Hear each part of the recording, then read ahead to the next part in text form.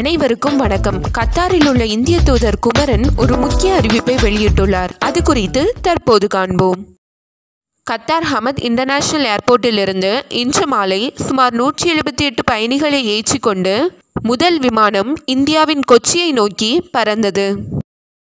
இது குறித்து கத்தாரில் உள்ள இந்திய தூதர் குமரன் கூறுகையில், அடுத்தடுத்த கட்டங்களில் 4 முதல் 5 விமானங்கள் தோஹாவிலிருந்து இயக்கப்படும். முதல் விமானம் வெற்றிகரமாக புறப்பட்டதில் மிக்க மகிழ்ச்சி. இந்தியர்களை திருப்பி அனுப்புவதற்கான பணிகளில் பல்வேறு அமைச்சகங்களும் துறைகளும் இணைந்து செயல்பட்டன. கத்தார் அரசு, கத்தார் சிவில் விமான அதிகாரிகள் மற்றும் ஹமத் சர்வதேச விமான நிலைய அதிகாரிகள் அளித்த அனைத்து உதவிகளுக்கும் நாங்கள் மிகவும் நன்றி செலுத்துகிறோம் என்று விமான நிலையத்தில் வைத்து குமரன் தெரிவித்தார்.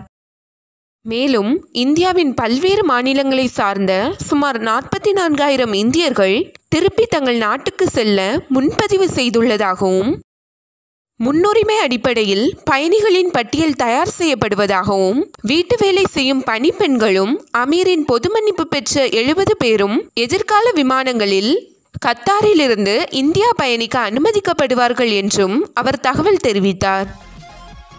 உங்களுக்கு ஆண்ட்ராய்ட் தமிழ் நியூஸோட முக்கிய செய்திகள் பிடித்திருந்தால் லைக் பண்ணுங்க, ஷேர் பண்ணுங்க. உடனுக்குடன் செய்திகளை பெற சப்ஸ்கிரைப் பண்ணுங்க.